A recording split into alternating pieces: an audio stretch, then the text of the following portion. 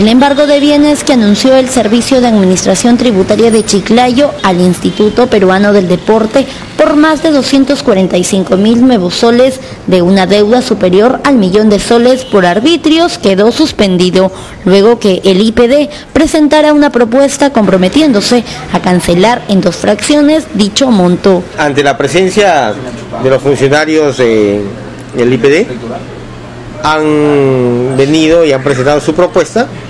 Entonces nosotros le hemos aceptado. ¿Por qué? Porque el día de hoy presentan su expediente, el día viernes cancelan la suma de 152.000 nuevos soles, el día 30 de presente estarán cancelando los 100.000 soles más.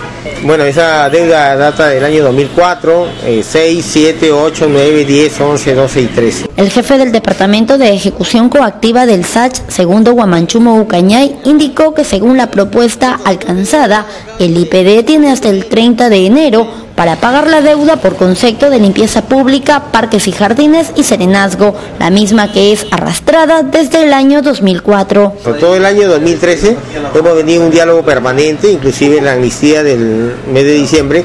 Sin embargo, en enero se ha empezado nuevamente con la notificación. Sí, no obstante que el procedimiento no me permite hacer fraccionamientos, pero en el entendido que es una institución dedicada al deporte, hay la predisposición de pago, he solicitado la autorización correspondiente y así se les ha aceptado. Recalcó que de incumplir el ente moroso se procederá al embargo de algunos bienes y de las cuentas corrientes y la merced conductiva de los inquilinos de las tiendas ubicadas en el Coliseo Cerrado.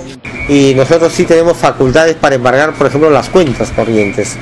Esto significa que si no cancelan el día viernes, nosotros tenemos expedito el camino para proceder a embargar en forma de extracción de los bienes que no afecten al normal desenvolvimiento de la institución, a las cuentas corrientes y también la merced conductiva de los inquilinos que se encuentran en las tiendas del Coliseo Cerrado. De otro lado, el funcionario informó que en similar situación de morosidad se encuentran instituciones como la Beneficencia Pública de Chiclayo, la empresa Vista Alegre, entre otras, cuyo monto asciende a más de 5 millones de nuevos soles.